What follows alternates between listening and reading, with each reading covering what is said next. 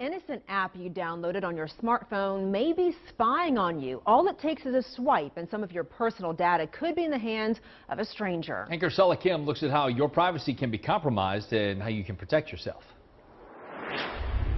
Like many folks, Laurie Marshall never gave cybersecurity much thought until now. It definitely is scary just to think that somebody from wherever they are at can access my camera, my pictures, my contacts, or just anything in my phone.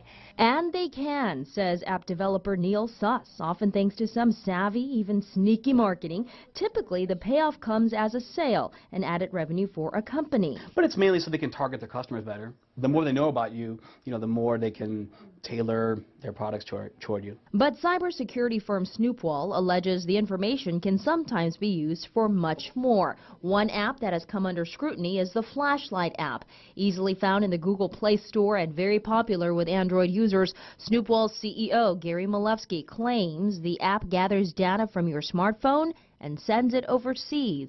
I've tracked down those countries, and we've tested the traffic on some of these flashlight apps that I consider creepware, and we have seen them go to other countries. He urges smartphone owners to think about it. The app asks for permissions that have nothing to do with the function of a flashlight. This privacy policy, as it says, I'm going to geolocate you. I'm collecting information, including your name, contacts, phone numbers, and other information on your phone.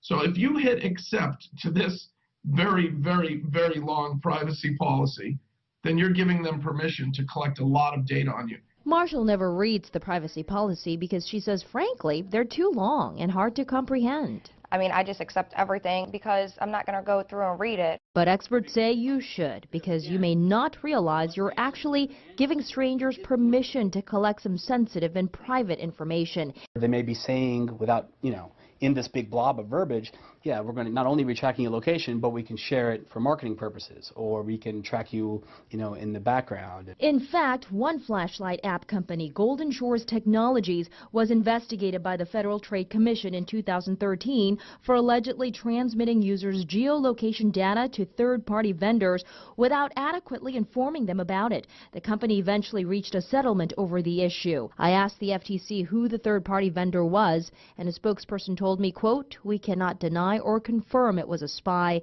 but it was a separate issue." Neil says bottom line, it's up to the user to stay vigilant when downloading apps. He suggests disabling your GPS and Bluetooth when not in use, unless of course you want a specific app to notify you of discounts or sales.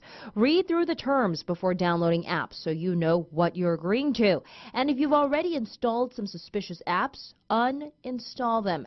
He says keep in mind, we live in a vulnerable era where private information can easily be leaked with the touch of a screen.